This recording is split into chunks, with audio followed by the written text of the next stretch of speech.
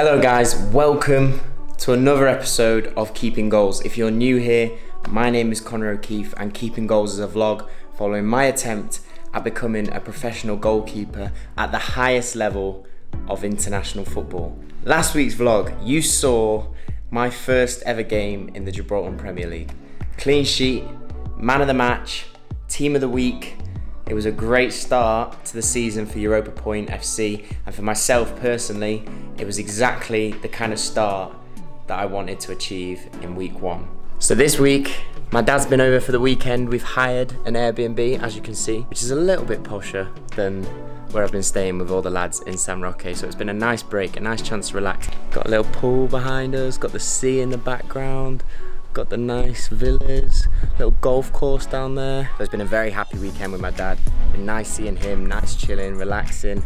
It's been a long 3 weeks since I left England, so it was very nice to have him over for the weekend. But in this week's episode of Keeping Goals, I need to tell you about what happened in match day 2 of the Gibraltar Premier League. Football has a very funny way of bringing you back down to earth very, very quickly. Week 1 was almost perfect. Clean sheet, man of the match. Managed to get into team of the week for the league despite not winning the game, drawing 0-0. As I said to you in episode 1, I wanted to be the best keeper in the league. I wanted to show people what I could do. I wanted to keep clean sheets. It was a great start. And I think the message of this video is what happened next is perfect for me as a goalkeeper, for you as a goalkeeper, to learn about life and about football.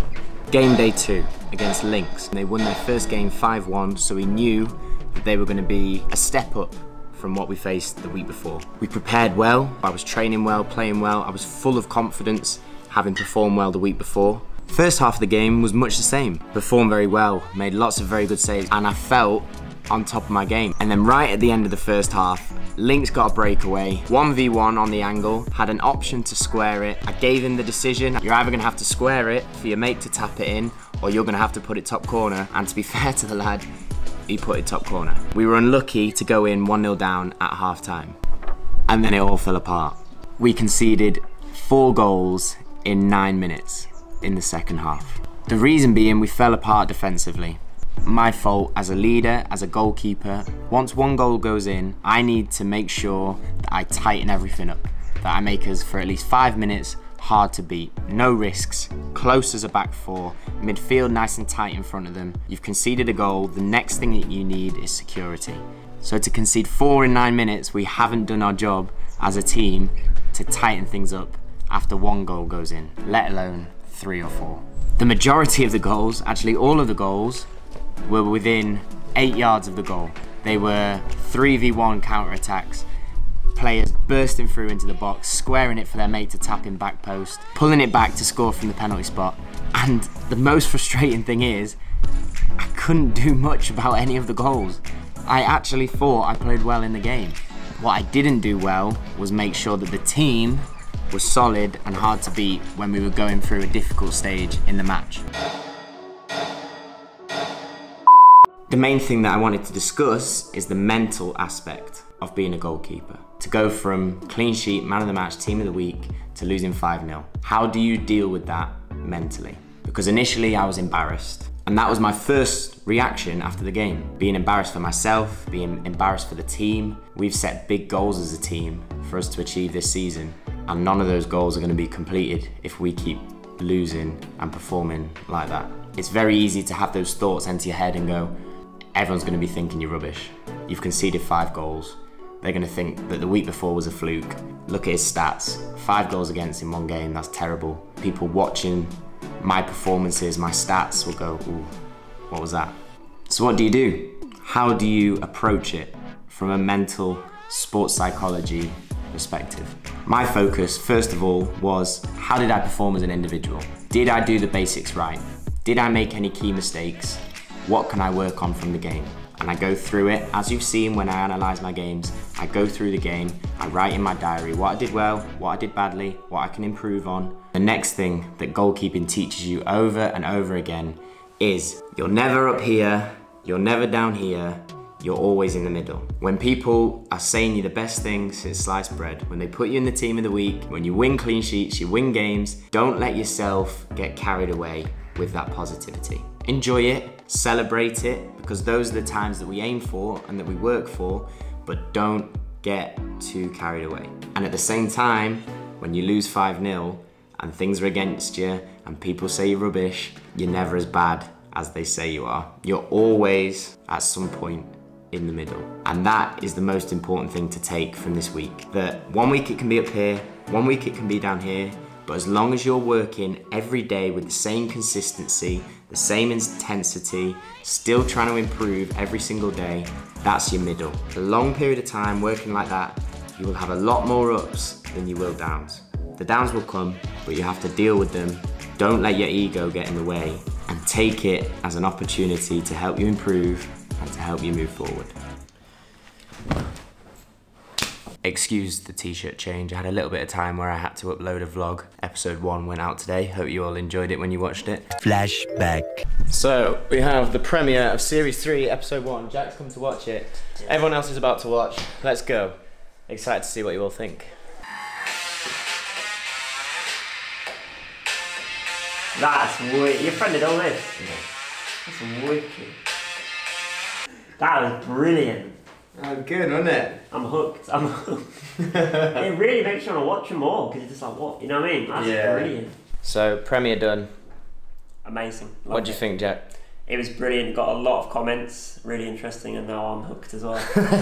Was that your first keeping goals? That was my first, yeah, admittedly so, my first keeping goals, but so not my last. What do you think? Yeah, really good, informative, not long, not too long, yeah, not too short, brilliant, like really well done. Editing, amazing. Shout out to the shout out to Jonny for the editing. Yeah. And we'll set Jack some homework of watching some of Series 2 before next week's episode. For all of you that came and watched the premiere, thank you very, very much. Really glad you enjoyed it. On to Episode 2 next week. End of flashback. So where do we go from here? We now have a 3-week break between games, mainly because we have 1 week break for international break. We also have 2 more weeks break because teams have dropped out of the league for our next game, which is against Europa, who are probably, on form at the minute, the best team in the league. That's the aim over the next 3 weeks, to get together as a team, to work together as a squad, and perform to the best of our ability against Europa in September. Because Dad's here, it's been nice. I've been able to take him along to training sessions. Hello, Dad. Hello. We are walking across the Gibraltar runway, which is the way that I go to training. If you can see, just behind us is the border crossing. That's Spain. We then cross the Gibraltar border and we walk over this, which is the runway. You can see it carries on that way by the sea. Walk over the runway and then head towards the stadium for training. What do you think of our new route to training? First time I've ever walked across the runway. It is the first time I've ever walked across the runway. And the first time I've walked across the runway to go to football training. We're going to be training on the little pitch just next to the stadium. There's a game going on at the minute. It's all very odd. And unfortunately, the lights didn't work. Turned up to training, ready to train, and the lights for the AstroTurf did not work.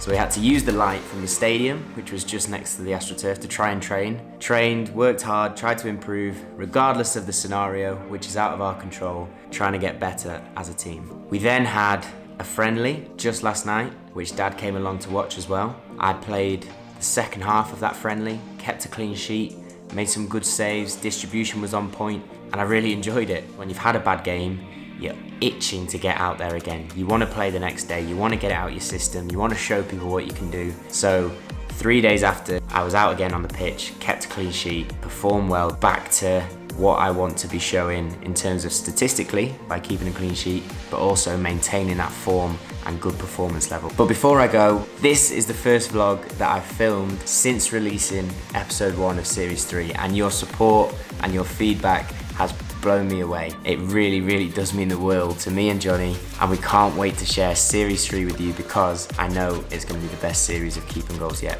We do have some opportunities for you guys. We've started a Facebook group called the Keeping Goals Union. I want you guys to search for it on Facebook and come and join. As we've always said, we value your support so much and we want to give back to you. We want to create a Keeping Goals community, a place where we can discuss things that happen on the vlog, have conversations about topics that come up, a place where me and Jonny can answer your questions directly, talk to you, but most importantly, a place where we can help you on your own Keeping Goals journey. But that's it for this week's episode of Keeping Goals. Slightly different episode, a bit more of a chat, a bit more of a discussion about the mental side of goalkeeping, but I hope it brought you some value. Thank you as always for all your support, it means the world to us. Please like, please share, please subscribe to build that Keeping Goals community. Come and join the Facebook group if you haven't already, but thank you for your support this week. We'll speak to you in next week's episode of Keeping Goals. Keep chasing improvement this week. I'll speak to you in next week's episode.